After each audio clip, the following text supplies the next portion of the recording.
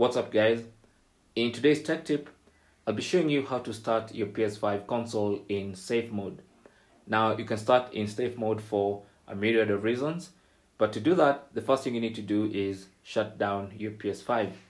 Now obviously you can use the controller to simply shut down the console by turning off, but in case your console is misbehaving and it's not responding to the console, or maybe it's frozen, simply force a shutdown by pressing and holding the power button on the console itself until you hear 2 beeps.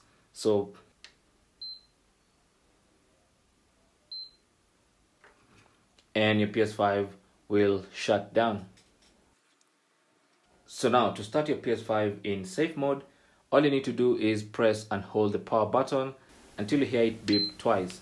So as soon as you press it once, you'll hear a beep. Keep on holding the power button until you hear the second beep.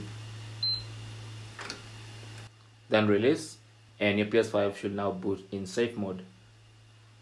And as you can see, it's in safe mode, and it now says connect the controller using a USB cable and then press the PS button. So pick the controller, connect the cable, and then press the PS button. Just gonna move the console aside, and as you can see, there is our safe mode and all the safe mode options. You can choose to restart PS5, which is also a way of exiting safe mode. You can choose to change the video output, update system software, restore default settings, clear cache, and rebuild database. You can reset the PS5 from here, and also you can reinstall the system software, all these being the safe mode options. And that's basically how to boot your PS5 in safe mode.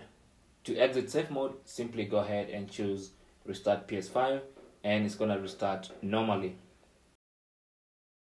Thanks for watching. Leave your comments and questions down below, and take care.